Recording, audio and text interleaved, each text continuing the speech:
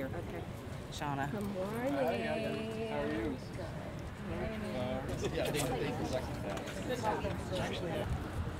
Good morning, ladies and gentlemen. Thank you for being here today. I just want to welcome you to our annual Day of Remembrance, a very special day. I'm chairman of the Astronauts Memorial Foundation, and my dad was Dick Scobie. He was the commander of the Challenger flight. And I ask that if you would, to please stand for the presentation of the colors. Left, left, right. Left, left, right, left.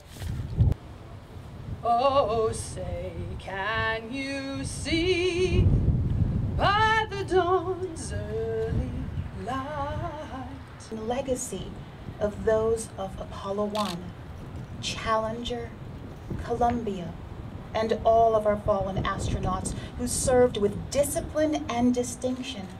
And strengthen us, we pray, so that in all our works begun and ended in you, we will be united in your love. And thank you for joining us today in observance of NASA's Day of Remembrance.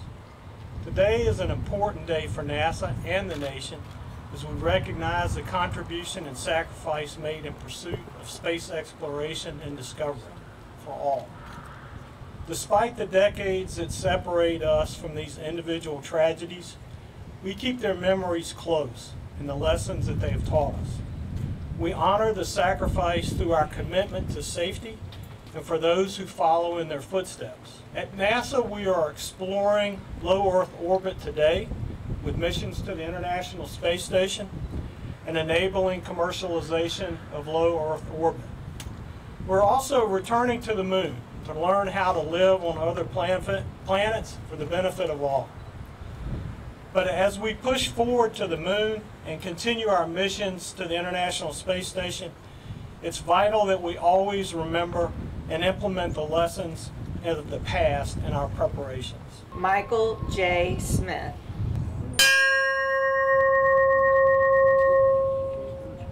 Robert H. Lawrence.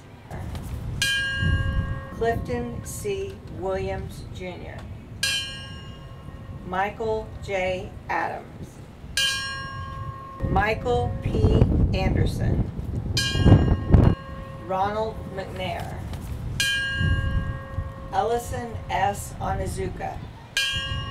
You honor us by being here today to mourn the loss, but to also celebrate the lives of these astronauts, that his legacy lives on through the AMF's mission. Now he is a hero to more than just me. This concludes our Day of Remembrance ceremony. We will follow the placement of the wreath with a moment of silence.